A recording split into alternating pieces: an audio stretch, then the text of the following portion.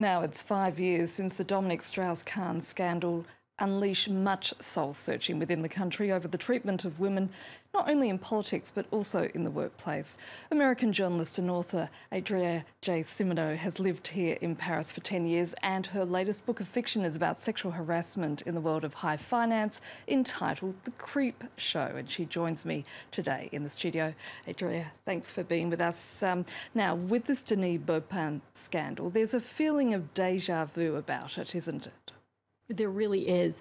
It seems we keep hearing the same story over and over again, whether it be in politics or in the corporate world. And every time there's this feeling as if, how could this have happened? It's such a surprise. And yet it's the same story over and over again, the same sort of patterns that we're seeing among the victims and among the perpetrators or supposed perpetrators.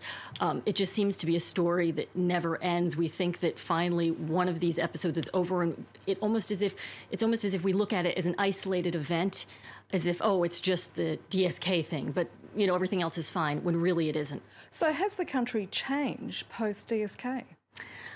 I don't really think so. I think it was really viewed almost as if this is an isolated event, this is a DSK thing, but really this doesn't happen all the time.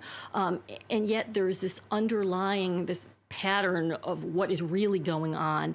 And just the whole idea of, when do you say it's sexual harassment? When do you say it's discrimination? When is it considered normal behavior? So why is it not changing as fast as it should be?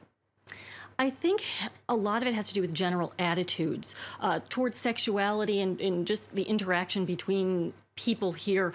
For instance, there's a proximity, referring to the workplace, there's more of a proximity in the workplace between colleagues than there would be in an Anglophone country. For instance, it's normal to faire la bise, to give the kiss on both cheeks, and to have that sort of physical contact. So, for instance, if someone came up to you and did that, it wouldn't be considered harassment.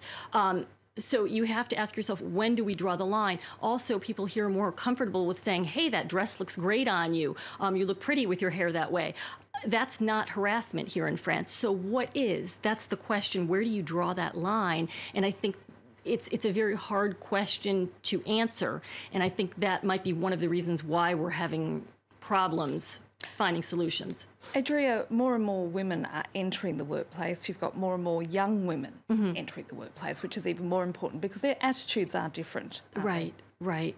I think that younger women are more willing to speak out and say, hey, this isn't right, this isn't normal. Sometimes in the early stages, it's difficult. For instance, if you're right out of college, you really want to keep this job, you really want to have this opportunity. So are you going to really say something if something is happening to you? Or are you going to say, maybe I should... Why do women struggle so much with coming out and going public about sexual harassment and abuse? I think part of it is that women don't want to be seen as a victim. You say to yourself, if I say that this happened to me, I will be considered a victim. I don't want to look like a whiner. I can tough it out. I can just tell this person, hey, don't do that, and it'll go away and it'll be fine. But the problem is, even if the person no longer does that to you, there will be another victim down the line. So really it is everyone's responsibility, whether it's sexual harassment, whether it's discrimination of any kind, to say, wait a minute, stop, this isn't normal. But it's not peculiar in France for women to do that, is it? No, no. But what makes it different in France by contrast to the Anglo-Saxon world? I think in France, it still is, there still are those views on sexuality, or the views on human contact that are a little bit different. In the United States, for instance, there isn't that close contact all the time, so it's easier to tell what's right, what's wrong. Like, this doesn't feel so normal that my boss said this or did that. Whereas here in France, you say to yourself, oh gosh, this is part of our culture to maybe faire la bise, to give the kisses on the cheek. So if someone says something else to me that's maybe complimenting me on my dress, is that wrong? Is it not wrong? And personally, as an American, did you struggle with that when you first moved here? I did. At first. It seemed when I would see things, not in every workplace, in my own particular workplace, there wasn't the kiss on the cheek, but I'd seen it before when I was doing an internship here. I saw it. It was a daily thing. And I've seen it in other friends' workplaces where people will do it daily. And at first, it just seems kind of, it's kind of funny. And it never seemed to me like harassment, but it was just kind of interesting and different, and it was something to get used to see where the lines are drawn.